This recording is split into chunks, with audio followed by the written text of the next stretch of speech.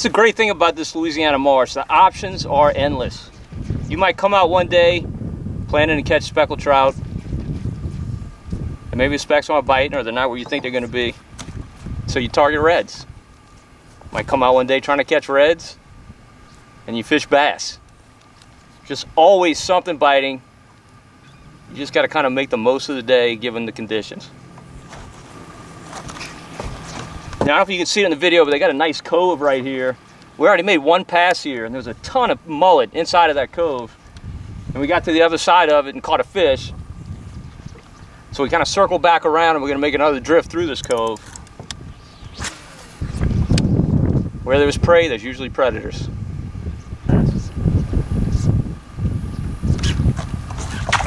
Oh, there he is! Boy, did he smack it. Not the biggest fish ever, but that was a very fun strike.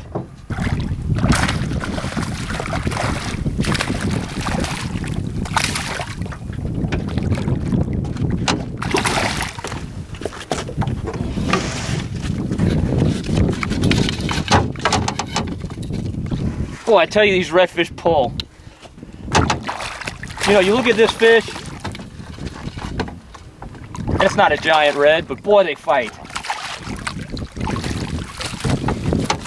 Probably a 18, 19 inch fish. If you like eating fish, doesn't get any better than that. He hit the bait like he really wanted it.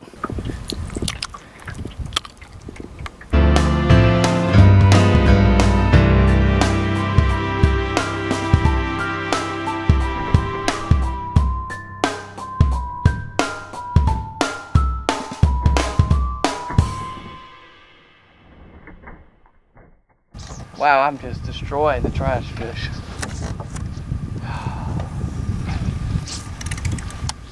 It's actually early fall here in South Louisiana. This is when our water temperatures are at their highest, and the salinities are at the highest as well. So this area we're fishing is loaded with ladyfish. We're catching a bunch of those as well. Or I should say we're hooking a bunch of those. They're generally jumping and throwing our hooks right away. Like that one.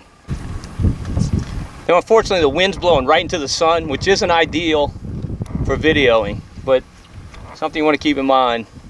When you're fishing this way, fish with the wind, not against it. You got a lot less hull slap on your boat. It's a lot quieter. Also, you're kind of moving toward your bait rather than away from it.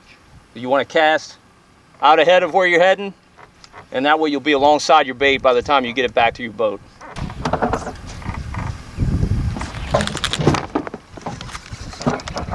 All right, Joel just hooked up. There he is. This is a good eating red right here. This is what you want. Nice, probably 18, 19 inch red.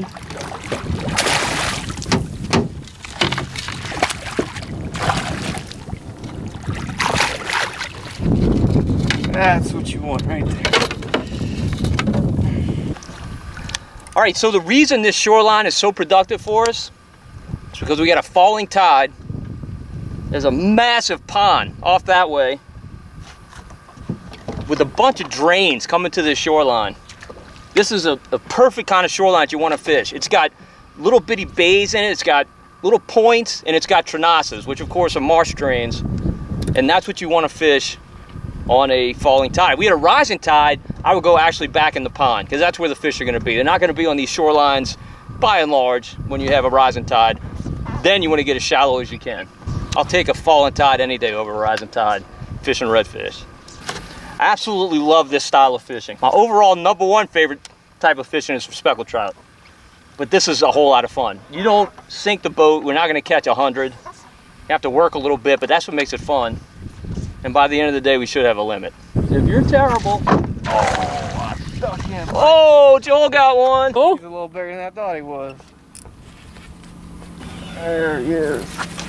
He ain't happy.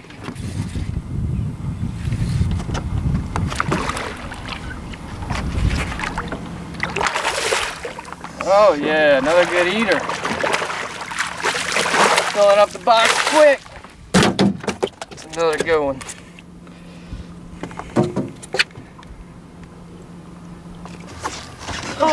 we go.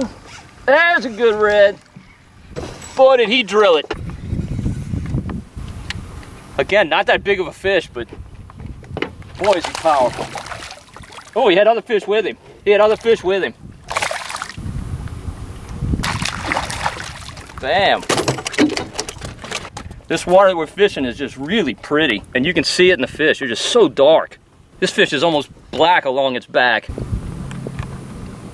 All right, so today I'm fishing a 3/8 ounce jig head with a limbo slice colored matrix shad. Now I'm using 3/8 for a couple of reasons. Number one, this shoreline is really clean. There's not a lot of grass at all, submerged grass I mean, along this shoreline. So I can get away with using a heavier jig head. Also, this shoreline has about maybe 3 or 4 feet of shallow flat up along the shoreline, and then it really drops off. And a lot of times redfish will run, cruise at deep water and run up to those shallows to go feed and kind of come back down. So I want something that I can work down that ledge, not too far, just a little bit down that ledge, and then I'll reel in and do another cast and retrieve. If this shoreline had some submerged aquatic vegetation along it, I would have to go with either a 1/4 ounce or an 1/8 ounce, or maybe even something weedless. When I find an area with kind of sparse vegetation, a lot of times I like to throw a spinnerbait. Works great for redfish fishing this style this way. Okay, I'm also using 30-pound braid. I fish braid all the time, whether for speckled trout, redfish, whatever, bass. I just love braid. I'm a braid guy. I like being able to feel everything that is happening with the bait. Also, because I'm real careful about visibility on my line, I never ever tie braid directly to the jig head. I've got a length of maybe 5 feet of 20-pound fluorocarbon.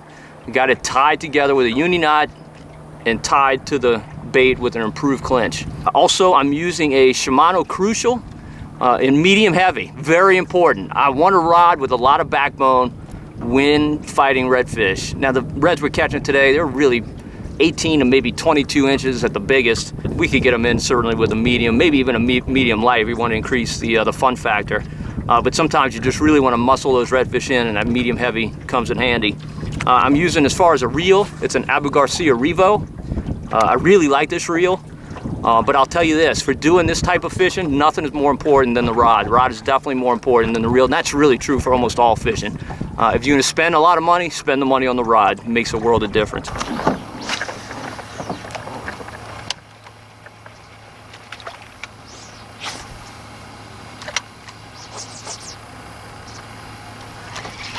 Oh boy, look at that one. Now that one didn't smoke it, he just started running with it.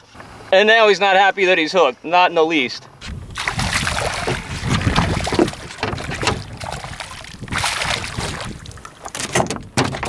Now I know if you're watching from another state, you're thinking, how can these guys be keeping all these fish? We have a very rich resource here. We've got a 5 fish per person limit, not hurting the resource at all. It's a renewable resource. We've got plenty of these to make more of these. And they're delicious.